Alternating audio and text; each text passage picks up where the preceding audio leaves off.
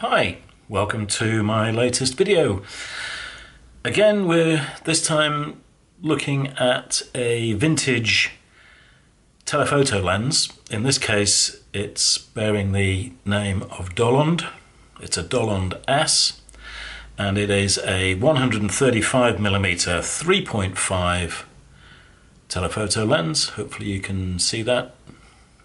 3.5 maximum aperture, so it's not, going to set any world records when it comes to maximum aperture. But my goodness me, what a cute little 135 lens. Compact, very usable. Preset lenses, if you've seen the earlier video that I've done on the 35mm preset Prins Galaxy wide-angle lens, I ended up by basically not using it because A, it was optically very poor, and B, mechanically the focus ring and preset aperture ring were far too close together. In fact, just let me get it here.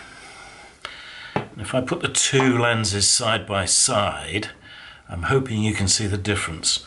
With the 35mm Prins here, this is the focusing ring, and the preset ring is right in front of it, and the two, there's hardly any separation between the two, which means that changing one makes it very easy to either alter focus or alter the actual aperture setting.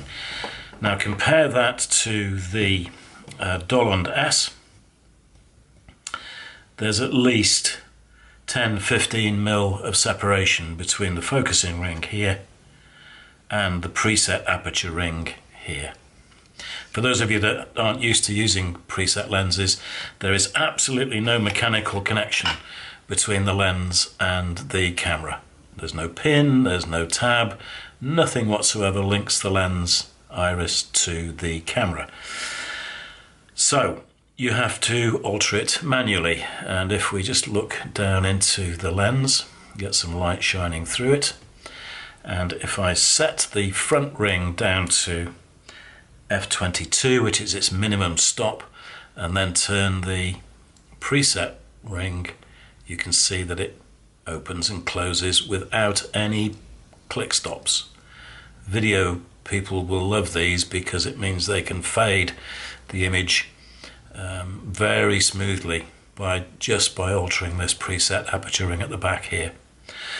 The beauty of a preset lens is that once you've taken your exposure meter reading, let's assume for example it's going to tell you to use 125th at f8, you obviously set your shutter speed on the camera body, turn the front ring so it registers with f8, get it in shot.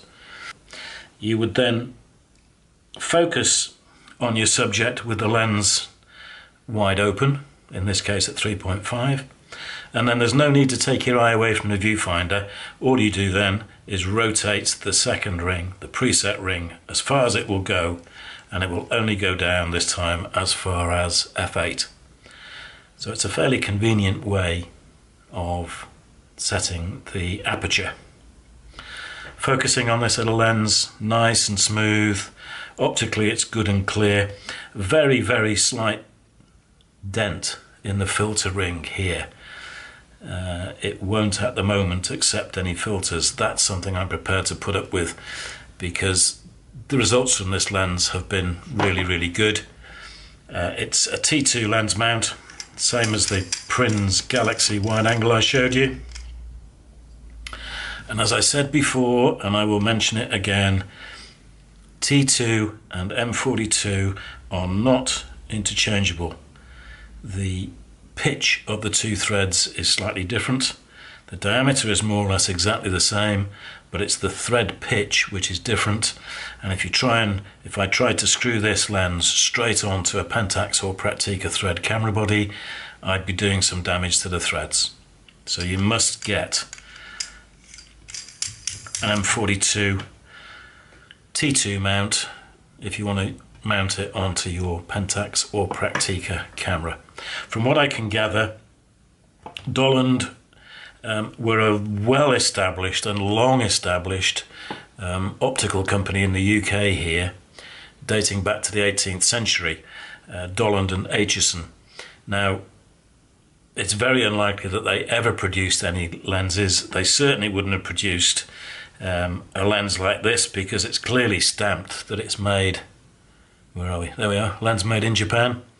So chances are it's an early Tokina preset lens.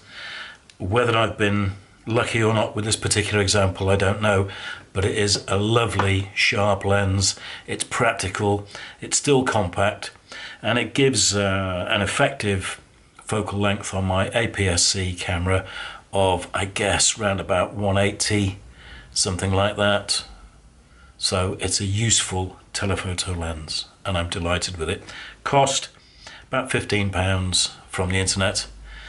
It's always worth trawling through the internet auction sites, as well as going to visit your local flea markets and car boot sales, yard sales if you're in the States, because there are plenty of these out there. 1960s vintage lens, excellent buy.